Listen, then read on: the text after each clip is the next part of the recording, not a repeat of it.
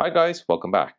In this video, I'll show you how to remove the flashlight and the camera icon from your iPhone lock screen running iOS 18. So if you recently updated your iPhone to iOS 18 and you see the flashlight and the camera icon and you want to remove this, then let me show you how to do this. So first, you want to go ahead and lock your screen.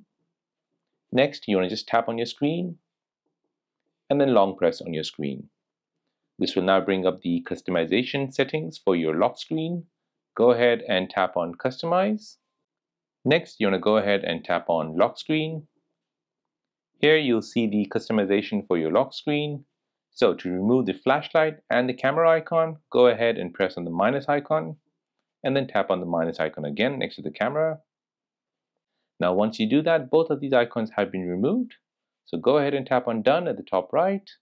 Then tap on the screen itself, and now the flashlight and the camera icon has been removed from your iPhone screen. So there you go, that is how to remove your camera and the flashlight icon from your iPhone lock screen running iOS 18.